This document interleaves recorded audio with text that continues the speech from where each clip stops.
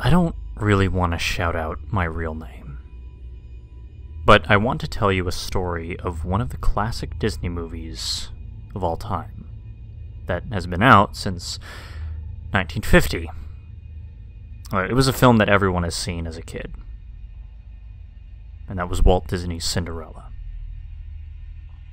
This was the second film that helped Walt Disney have a successful career. Last time when he lost money, when Fantasia bombed at the box office, he made Dumbo in 1941, but Cinderella was a good movie, along with other family films, such as Shrek, Toy Story, Aladdin, Hercules, Mulan, Lilo and Stitch, The Iron Giant, Tarzan, Prince of Egypt, Lion King, Tangled, Frozen, many others. I have been watching this movie non-stop to this day, as Cinderella was one of my favorite movies as a kid. I'm 19 years old now, and I'm male, but I like the Disney princesses just for the plushies, and the movies that they came from, which means I'm a Disney himcess. It's the Disney princess equivalent of bronies. I've been collecting this kind of stuff for years, but what I heard from people on Facebook was that there was this violent version of Walt Disney's Cinderella, dubbed simply Cinderella 1947 version. The next day I got home from college to see a bunch of notifications from the people in my Cinderella group. I never checked my group notifications often because I was too busy with many other things in my life. There was something that someone posted about 20 minutes ago, reading, "I know why Cinderella was not released in 1947, and was never made public until 1950. It was because, number one, in the 1940s, ever since World War II, Walt Disney was only focusing on package films, like Saludos Amigos, The Three Caballeros, Make Mine Music, Fun and Fancy Free, Melody Time, and The Adventures of Ichabod and Mr. Toad.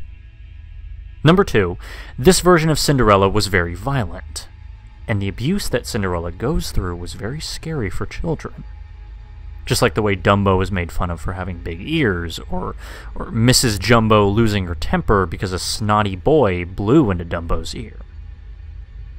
I scrolled more and more through the group posts.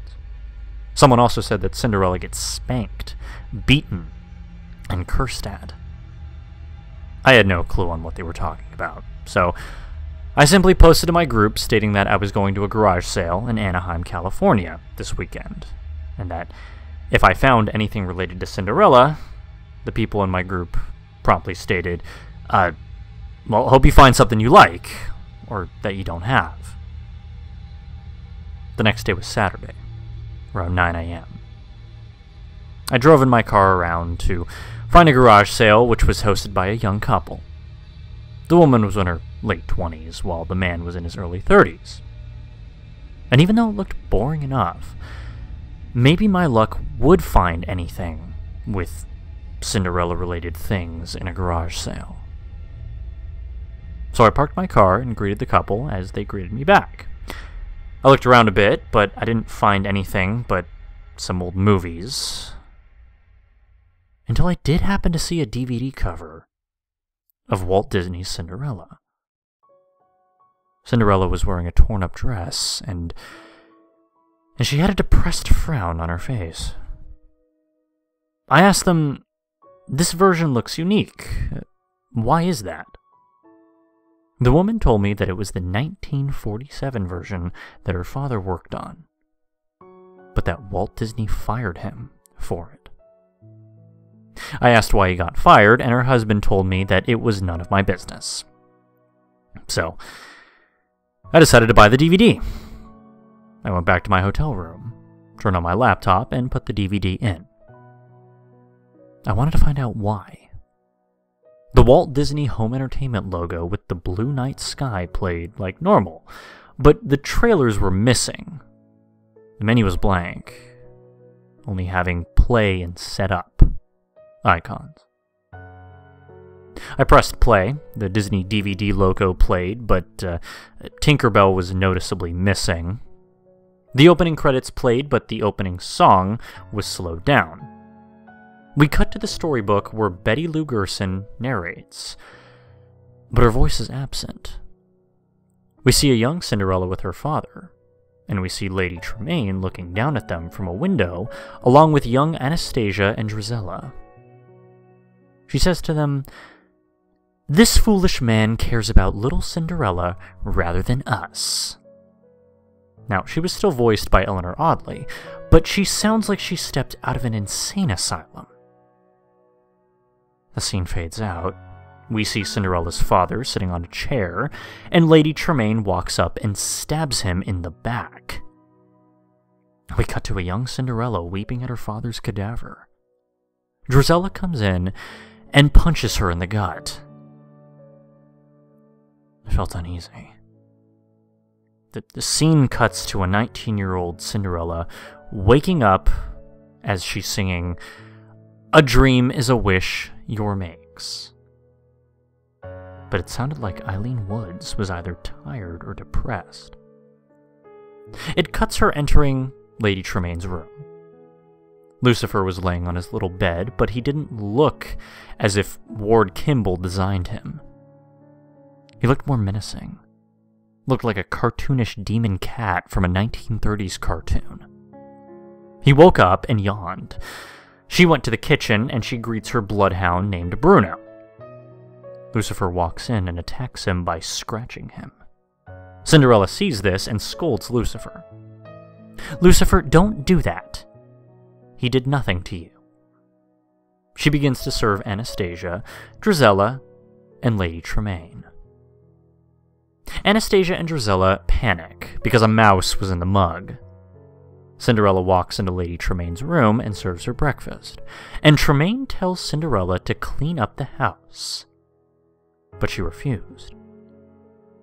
Lady Tremaine says, "If you don't clean up the house, you will be beaten." Now, I thought Walt Disney made family films, not psychological thrillers. Luckily, the scene with the King and the Grand Duke resembled the 1950s version. The song Sweet Nightingale scene played as Lady Tremaine plays the piano. Anastasia plays the flute, and Drizella sings as Lucifer gets annoyed by Anastasia's shrill flute playing, and Drizella's nasally voice. Cinderella washes the floor, and she receives an envelope from the mailman. Anastasia's finger gets stuck in the flute as it hits Drizella's chin. She punches Anastasia, and Lady Tremaine tells them to settle down. Cinderella enters the room, and Lady Tremaine grabs the envelope and reads it.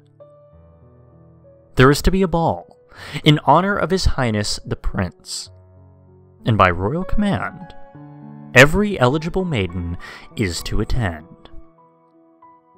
Anastasia and Drizella cheer.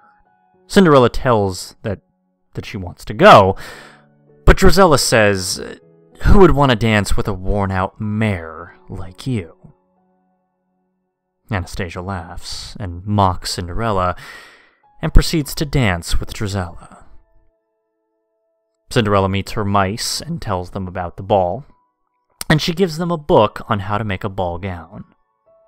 The mice begin making the dress. Cinderella helps Anastasia and Drizella with their laundry as they lose their temper about being seen in old rags. Jacques and Gus, the two mice, see sashes and beads on the floor. They try to grab the sashes and beads, but Lucifer wakes up with a bloodthirsty look on his face. Jacques and Gus run to the mouse hole as Lucifer tries to chase them. And they try again, but Lucifer brutally bites at Jacques. Gus grabs a pin and pokes the cat in the rear. Lucifer runs away in pain. The mice then surprise Cinderella with the beautiful pink and white ball gown, and thanks them. Lady Tremaine, Anastasia, and Drizella are on their way to the carriage that is parked out in the front yard. Cinderella approaches with the gown and tells them that she is coming with them. Lady Tremaine notices something off about the gown. She asks Drizella, and she proceeds to get mad. Starts to rip the dress along with Anastasia. Little did they know, some of the mice were standing behind Cinderella in horror. Drizella punches Cinderella in the face as Anastasia stomps on the mouse in anger, killing it. Lucifer enters and scratches Cinderella's legs. Lady Tremaine says, "That's enough." They leave, as Cinderella's dress is torn, legs bleeding and bruised up as she runs out to the yard and weeps. I then paused the film in horror and decided to swim at the hotel's pool to calm myself down. And upon returning to my hotel room, I took a shower to detoxify the pool's chlorine. I returned to my laptop and continued watching the film. The scene where Cinderella meets the fairy godmother was similar to the 50s version, especially the scene where she dances with the prince at the royal ball and the midnight pumpkin pursuit. We cut to the king waking up from his dream about becoming a grandpa. The Grand Duke enters the room and tells him that Cinderella ran away after the dance. Now, you would expect a slapstick scene with the king and the duke, but here the king was putting his dukes up, no pun intended, like a boxer. They both bounce on the bed before getting caught in the chandelier. The king then slices the chains as they fall, and instead of the goofy holler, like in the 1950s film, it was a gut-twisting scream, like as if Louis Van Rooten, the voice of both the king and the Grand Duke, were actually falling to his death. The chandelier lands on the bed, and the Grand Duke has a black eye from the fall. The scene cuts back to Cinderella talking to Lady Tremaine, Anastasia, and Drizella about the ball as she walks back to her tower. Lady Tremaine gives a creepy stare, not like in the 1950s film, but as if she was staring at the viewer with hatred. The Grand Duke arrives at the Tremaine household as Lady Tremaine locks Cinderella in her room. She then sees Jacques and Gus on the floor and throws them out. Cinderella cries, but not like fictional crying, but like as if Eileen Woods, the voice of Cinderella, was actually crying. She then gets angry like a psychopath, finds an axe, chops the door open, and walks behind Lady Tremaine, kicking her down the stairs and injuring her. She then sees Anastasia and Drizella trying on their slippers. Cinderella walks up to Anastasia and tells her, "But when you're his bride, you can sit or ride. You'll never have to walk." She cuts off Anastasia's toe. She screams so realistically to the point that it sounds like Lucille Bliss was screaming. Cinderella then walks up to Drizella, stuffing a rag in her mouth and cutting off her foot. Drizella screams as if Rhonda Williams was being stabbed in real life. Lucifer enters, but she kills him with the axe.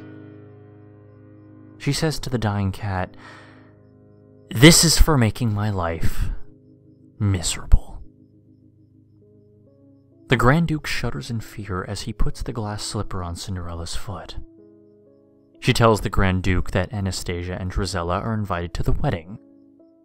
The prince and Cinderella walk down the stairs to the carriage and waves as she calls to the birds to peck her stepsister's eyes out, which they do. And instead of showing Cinderella and the prince kissing, it shows the birds pecking out Anastasia and Drizella's eyes until they turn into cadavers. The words, "The End," a Walt Disney production, appear. I turned off my laptop, ran into the bathroom, and vomited. I was disgusted about how Cinderella killed the Tremaines, but at least she won at the end of the day. And the next day, I went back to the family's house talked to the woman about the 1947 version of Cinderella, but she told me that her father wanted the movie to be similar to the original novel. She played a film reel of the making of the 1947 version. Walt Disney says, "Okay, we're here to screen the ending scene of Cinderella. We have James Greenfield here to give us the demo." It plays Walt Disney's actual shudders in fear. Ollie Johnston covers Frank Thomas's eyes. Ward Kimball holds Fred Moore in fear, similar to how Honest John was holding Gideon in horror when the coachman was laughing maniacally in Pinocchio. Eric Larson vomits. Mark Davis runs out of the room. And it ends then with Walt Disney getting an angry expression on his face. He says while being extremely pissed off, "You're fired, James!" James walks away sulking. Walt Disney apologizes and says that they will make Cinderella more family-friendly and delay the release to March 4th, 1950. The reel ends, and she tells me to destroy the film. But when I came back to my home in Cave Creek, Arizona, I destroyed the DVD with a hammer in the backyard, putting all the shards in the recycle bin. I then watched The Simpsons to calm down. I have a simple warning for you. That if you happen to find this disturbing version of Cinderella, don't watch it.